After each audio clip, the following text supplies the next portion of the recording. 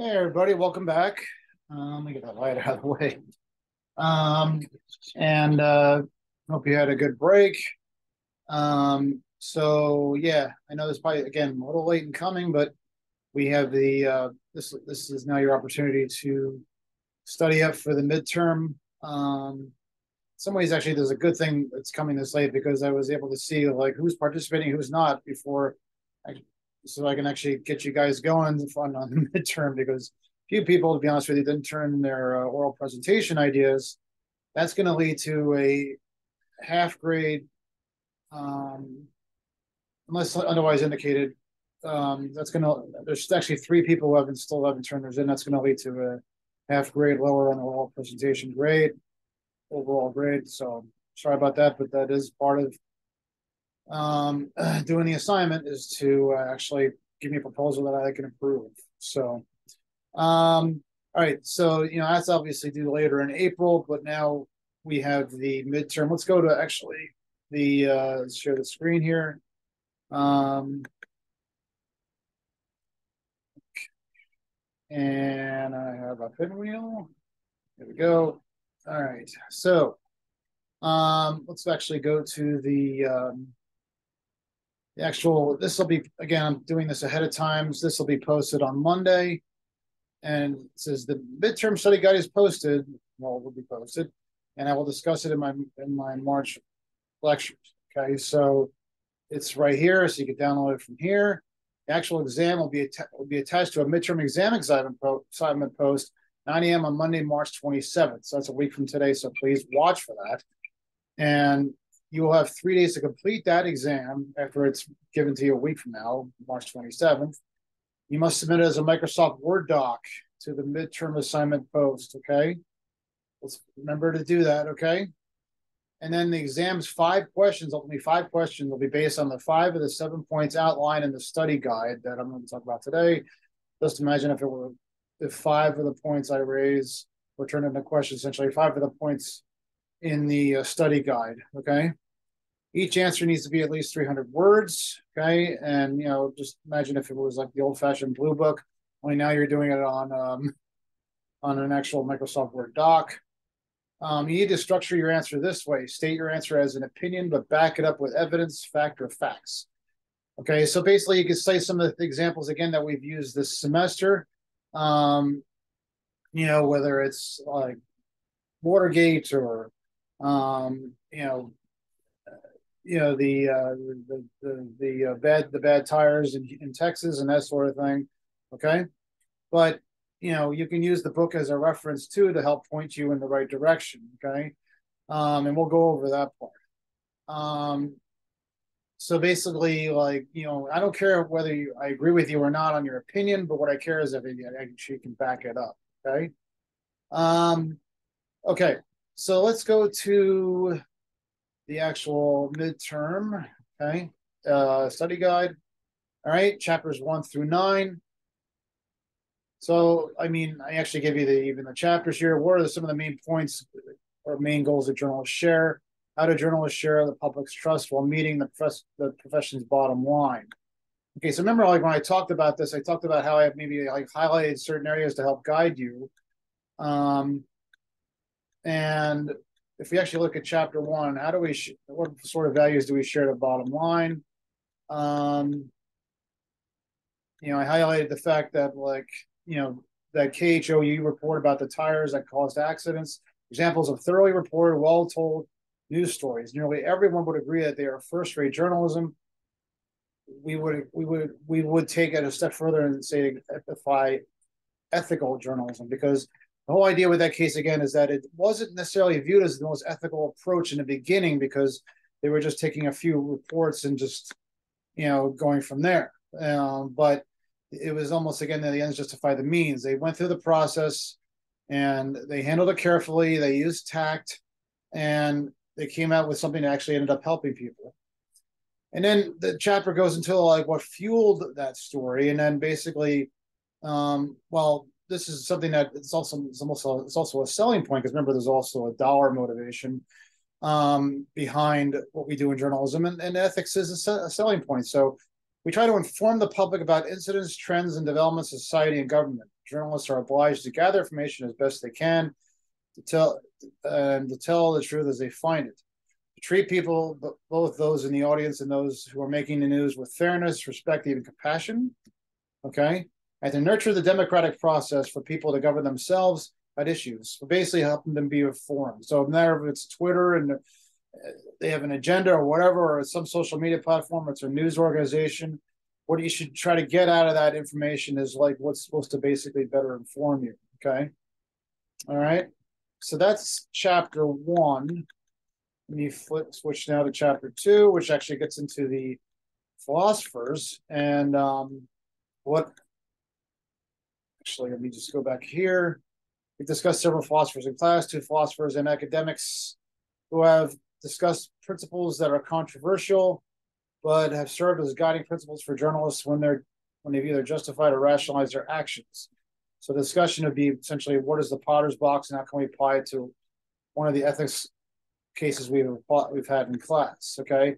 I mean, I don't want to give away too much of the answer there, but basically, like, we have it right here. We have different philosophers right here. Socrates, and how basically he believes in follow-up questions and essentially Socratic method, thoroughly going through the process to make sure everything is well informed and healed. Okay. We have Plato in the New Republic, which talked about how, no matter what, we should realize that, there's animalistic drives that drive people, but it's also balanced with reasons and what we report and what we uncover.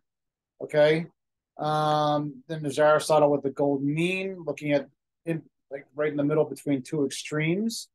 And I mean, some of the things we've talked about in that, again, looking at, Watergate, you could argue with the way they handled things by going off the record and like maybe sticking their foot in people's doors, stuff like that. And maybe it's the extreme form, but the journalism, you could argue. But on the other hand, what they came up was like the only real process way to get there. And they didn't lie, they didn't cheat, they did get some things wrong, but they fell short of that extreme point because they were able to do it in a way that actually, like, they showed care to people. They showed that they were able to, speak to up people's level, not down to people. The reporters, Carl Bernstein and Bob Woodward. Okay. Social contract and Hobbes. Again, that's like basically knowing your audience. And that's why I basically kind of justified, despite the fact that Fox News has actually like done some things that actually have obviously recently have been really questionable. The fact of the matter is that they probably do some things that are good. And, again, a lot of conservatives, again, felt left out of the process, the journalism process, because they felt like there were a lot of news that they actually cared about. That actually isn't being reported on the so-called liberal news media channels. Okay. Okay. And then, like, utilitarianism is basically about the greatest good for the greatest number. Basically, again, like, that's more of a kind of ends justify the means, which I would also say is Kant is very similar in that way. Basically, that's more of means justify the ends. Basically, you essentially like go through the process correctly, carefully, that sort of thing. And don't forget the Potter's box. Okay. The empirical definition, that's basically where you state the problem. So in the case of like the tire situation, this thing is, did they handle it ethically? We identify the values. That's the gut check. Did they go through the process that you're basically raised with, born with? Do you personally feel it was ethical, what they did? Feel ethical principles, then you could basically choose essentially one of the philosophers that actually like might apply to that case. You choose loyalties. You see like there's any potential conflict of interest in your thinking or in their thinking, and then that you may make a decision. Okay. So please read up on that.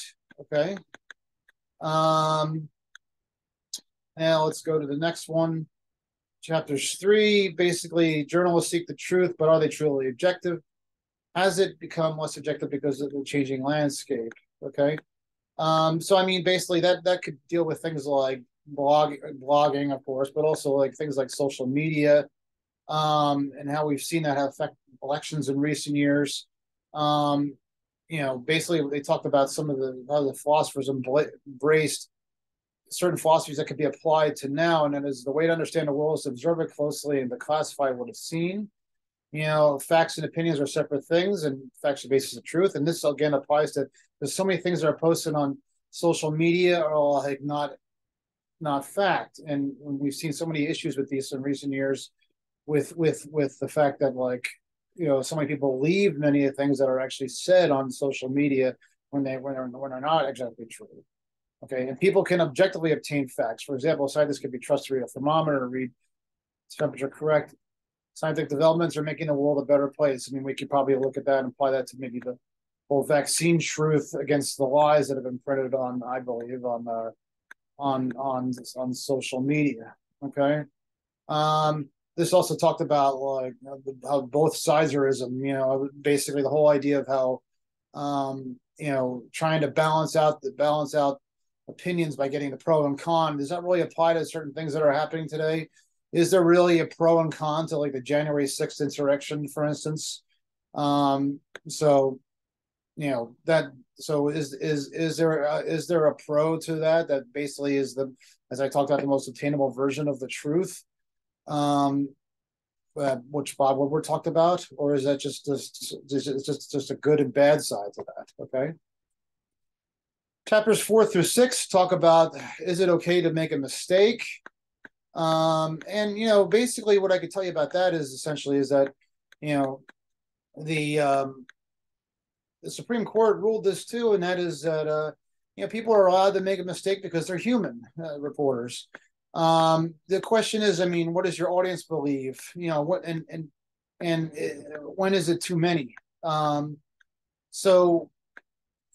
problem with the New York Times is that if you do make errors, you're not supposed to be making errors. So if you make an error occasionally, not a big deal.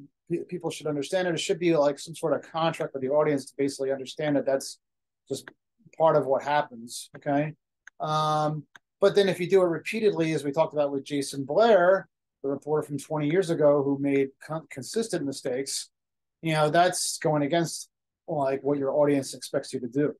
But then there's, of course, there's like essentially made up news. There's the opinion, there's the Onion, and you could argue that's ethical because it has a certain contract with the audience that what they're going to print essentially is false.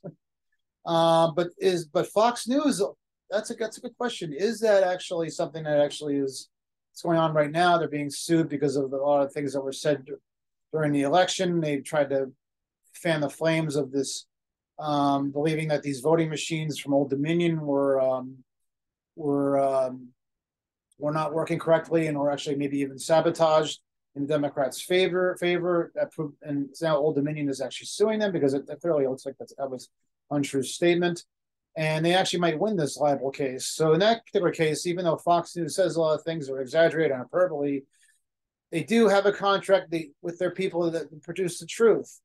And so right now they're being called out for that. Of course, I've also heard people say that like a lot of people watch Fox News, just expect them to lie every now and then, and that's just they just want somebody to yell and scream for them and for their side of the political aisle. So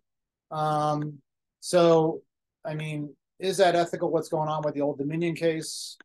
This is actually chapters 3 and 4. 5, it talks about how the media can improve and question persistently. Reporters should have fired. Just the questions that would be sources. You can't I always go through this exercise with my writing for media class, and that is, they have to basically write a lead for certain stories, certain information, that's pieces of information that are given to them. And one of them is that they have to, there's this attempted murder case, and a lot of them, when they write this lead for this story, all they do is they write about the attempted murder, but they don't go further and they find out what the motivation for the attempted murder was. And what the motivation was that the woman was trying to set her husband on fire because he ate her chocolate Easter bunny. So you have to actually always try to go into depth to see what's behind the actual story. What is the angle there? Because sometimes it's actually also a better way of understanding how these things happen, especially crimes. I've done a lot of that again in mental health cases. where we've seen a lot of issues involving people who are mentally ill. Is it a question of criminality, or is it a question of mental illness behind some of these crimes that take place? Be upfront about verification. Obviously, you want to basically attribute and let people know, like when you make where this information is coming from, because a lot of people don't really trust that. Always correct mistakes. Even if it's like a small box in the news organization, please make sure that you do that, okay? Because at least people will know that you're actually like keeping watch of yourself and being your own ombudsman, okay? I mentioned about attribution. Don't rush things. It's always be better to be right than first, even in today's social media world, okay? Okay, so now we're on to transparency. Let's see what else we got here. That's actually chapter 6. So chapter 7, examine the importance of reporters and editors establishing the credibility of sources. I actually just want to really go through this quickly to see if there's any thing else that I've missed. Okay. Doesn't look like it so far. Faking the news, we talked about that. Obviously, again, The Onion. We talked about Jason Blair. That's actually mentioned right here. The Onion exists because it makes people laugh, and they know it's not true. So there's an audience contract there. Okay, and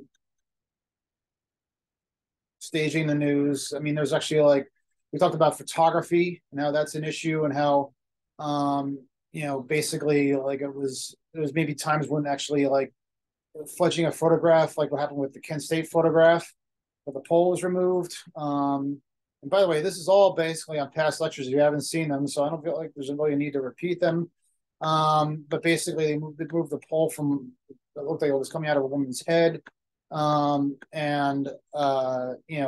felt personally that was actually like the moral and ethical thing to do, because it took away from the actual story. But then on the other hand, you had the story, the picture of Iraq, where they manipulated the photo there to make it look like the soldier was threatening a child and his father. But that was actually basically just changed the whole truth of the story in that particular case. So that wasn't correct. Okay. So chapter 7, working with sources. Examine the importance of reporters and editors to establish credibility of sources. Particular story, how many sources are enough? How close the relationship should be. Basically, you rely on government sources, that sort of thing, but you should always get more than one source. And you try to, sometimes you're not going to be able to do that, but because you got maybe police matters and crime matters, and you have to get that particular case, you have to get the story out, and then maybe you follow up more information. But you always try to get more than one perspective. And then this may go against what I said before about both siderism, but I actually like to think it's kind of a multi-perspective to what you're trying to get for your stories. And that is, you always try to get one, especially with a profile or something. The person you're profiling isn't always the best source for your story because they're biased. So you try to get somebody else to try to balance out, but also add additional perspective. And it could be a good perspective, that's fine, but you always want to try to get more than one perspective to a story, so that basically you can get more information, get closer to the most attainable version of the truth, and it'll be less biased, okay? There's nothing wrong with actually seeking out conflict in the story, that sort of thing, if there is that, okay? But you shouldn't manufacture it. Basically, a reporter's relationship with sources, you don't want to become too dependent, because the thing there is that you want to develop respect. You want them to respect you, but friendship can actually definitely shade and color what's how your reporting may come out, and that's what happened again with this case involving Judith Miller, the New York Times, who apparently had a relationship with this man who was feeding information about the Iraq War that turned out to be lies. Who worked for Dick Cheney. Okay. So, in that particular case, then she was hired by Fox News. Isn't that great? Chapters 8 and 9, the government watch. And that again is the last point that's made here. Role is, media plays a role. Do they play a role as a legitimate watchdog? And I mean, the one thing, I mean, it's always brought up in this is, again, the Watergate scandal. That was obviously, I mean, the best case where like we found out so much about the government. But also look at the Trump administration where so many things went on there that could actually lead to his indictment. So, you know, that basically affected his judgment and the way he went about things as to become president and also when he was president. The things to remind here, and I point to this section of the book right here, is that government controls many aspects of life. This justifies why we do what we do. You take away freedoms, imprison people, regulate businesses, impose tariffs, and impose taxes and tariffs. Okay, so basically, they're supposed to be working for us. Okay, so you know that's so they have our dollars. So we have the right to basically kind of pry. There are some exceptions to that, obviously, and that would be along the lines of, you know, basically personnel information, national security information, lawsuit information is actually protected by the law, and reporters are not necessarily. I mean, the reporters should get the information if they're allowed, but the sources and the government sources allowed to keep it away from them too. It's considered that's a matter. It's considered right of privacy issues that could affect the ultimate judgment of a case, litigation case, that sort of thing, or even investigation. Again, government runs on tax dollars. That's important. We talked about that. In democracy, citizens can make a difference. They can influence government by voting, attending public hearings, and voicing their feelings. Okay, so that's chapters. And chapters 9 to 10. That's actually Watergate. And 2, you could answer the same thing. Basically, if you want, you can use the same example twice. Watergate could be used there, but it also could be used if I ask both questions. Remember, I'm going to take 5 out of 7 here. Watergate could be like another case of maybe where anonymous sources were appropriately used because, again, the ends justify the means in that particular case. It was the only way they could get information on Nixon and what he was doing and what his henchmen were doing to basically influence the 1972 election. So yeah, sometimes it's the only way to get information about police. That's how like the videos that have been obtained have been a lot of them been about what the police are doing and some of the bad things that have gone on involving the police. So you know sometimes those things are leaked, and that's the only way to get them. So that's when anonymous source again is actually appropriately used. Okay. So anyway, I want you guys to really just kind of study up on those and really come up with your own examples, which is why I talked about them. I didn't directly cite them or show them. And also I've talked about them in past lectures. So anyway, so please study up on that this week. And if you have any questions about it at all, please, you're confused about like what kinds of questions I might ask or whatever, please do so. Remember, again, there's 7 points, and I'm picking 5 of those to become questions for the exam, and that'll be something. The exam again will be released a week from Monday on March 27th, and then you'll have 3 days to do it by March 30th. Okay, so thanks very much, everybody, and I will be talking to you.